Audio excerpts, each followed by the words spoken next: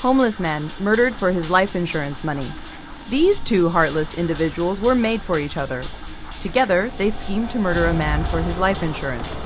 The couple runs a small business together in the city of Hsinchu in northern Taiwan. 3 years ago, they began employing a homeless man to do menial labor around their restaurant.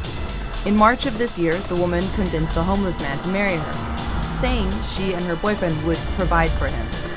The very next day, the two co-conspirators took out a $150,000 life insurance policy on the woman's new husband.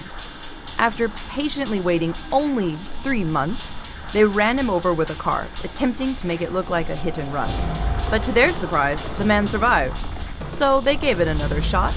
After checking him out of the hospital, they took him home, pulled out his breathing tube, and force-fed him until he choked to death. An autopsy revealed inconsistencies with the man's death, and the police have arrested the Black Widow and her boyfriend, and charged them both with murder.